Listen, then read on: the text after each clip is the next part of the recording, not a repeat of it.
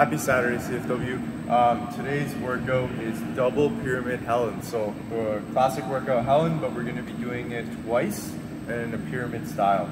So you're starting off with a row or a bike. 1,200 meters for the guys, 1,000 for the ladies. You're going to row that many meters, or you can get on the bike and go for 60 calories for the guys and 45 for the ladies. Then you're going to go into 63 kettlebell swings at 24 kilos for the guys and 16 for ladies, and then 36 pull-ups. Next round, we're decreasing the amount on the rower and on the bike, and then the kettlebells are going to be lower in reps as well, going 42 and 24 pull-ups there. And the same idea as you go down as well. So you're dropping in about 12 reps every round there, again, your pace should slowly start to increase in these styles of workouts. Now, this workout is a longer workout and it's a little bit different than yesterday's workout.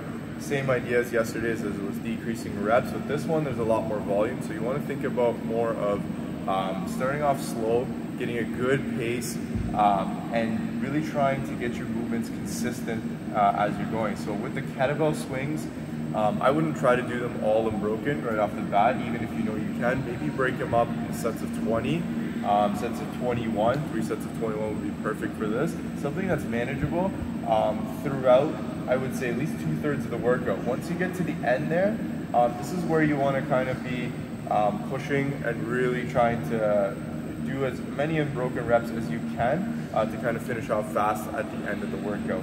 Now, maybe not going unbroken, but it might be that you're bringing your intensity up higher, so you're taking less breaks in between sets there to finish the workout off fast. You have 30 minutes to complete this, and so the first set, so let's say from the row all the way to the pull-ups here, should take you about 12 minutes, so no longer than 12. Then for the second half, or not the second half, but the second round there, I would say about 10 minutes, and then the last round about 8 minutes, which should give you about 30 minutes total, and that's a good way to kind of keep track of the workout and where you are within it. So far with the movements, the kettlebell swings, I was saying around 15 to 20 reps should be manageable to do with the weight that you choose. With the pull-ups, I would say be able to do at least 10 reps. So whatever progression you use, whether it be kipping, butterfly, jumping pull-ups, you can't really keep unbroken, so as long as you can keep a pace, continuously doing jumping pull-ups for 10 reps, I would say definitely use that for the workout. And again, ring rows are always an option for those pull-ups. So again, this workout is designed to work on both the weightlifting, cardio aspect, and working on gymnastics. So it's all around, we're working on all 3 different movements here, with the row, with the kettlebell swings being the weightlifting component, and then pull-ups being the gymnastics. So this is a really classic style workout, classic CrossFit style workout there. So make sure you guys write this one down, keep track of it. We will do it in the future at some point.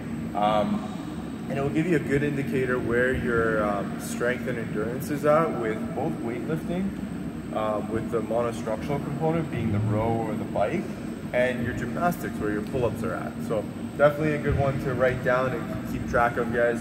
Other than that, hope you guys all finish this workout and enjoy the rest of your Saturday.